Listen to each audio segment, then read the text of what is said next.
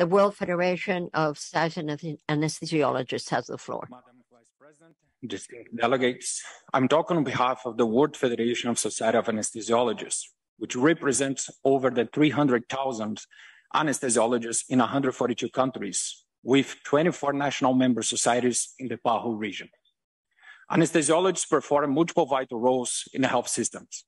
Their expertise in resuscitation, ventilation, perioperative and post-operative care, critical care, pain management, and much more means they have the potential to influence multiple steps in the patient pathway.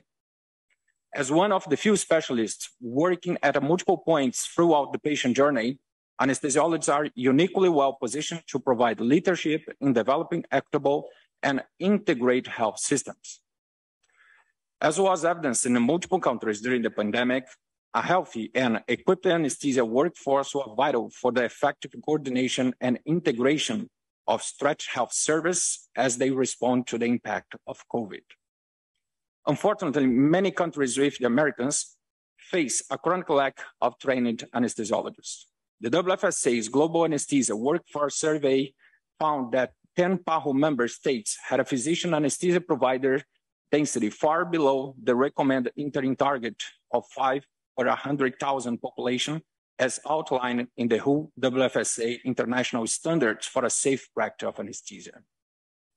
For PAHO member states to achieve a patient-focused continuity of care as outlined in the Sustainable Health Agenda for America's 2018-2030, there is an urgent need to develop, implement, and integrate a national policy and financial frameworks that will sustainably grow and support vital anesthesia service.